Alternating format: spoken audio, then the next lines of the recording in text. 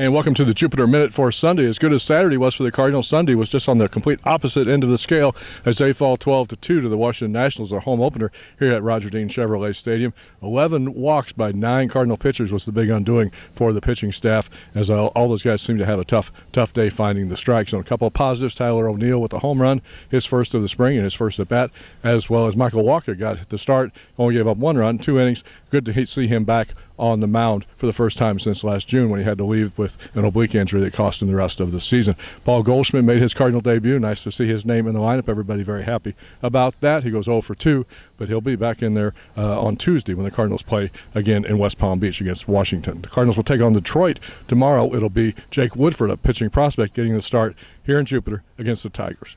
For reporting for STL Sports page from Jupiter, Rob Rains.